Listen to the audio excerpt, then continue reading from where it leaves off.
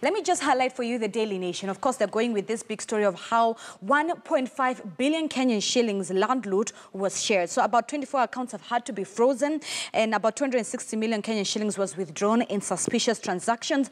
But then another big story that will probably catch your attention on the back page, given we know how strikes happen in Kenya, Sosion is threatening to call strike over teachers' appraisals. Why? Apparently, there was an audit, or rather an audit at tutors that was supposed to be conducted by TSC, but the NAT Secretary General says that has opposed the idea, and then since the inception, saying it's quite demotivating for him and his team. Could we be seeing another strike from TSC? Make sure you grab a copy of your local dailies this morning. For our KTN home viewers, this is where we'd like to say goodbye. But for KTN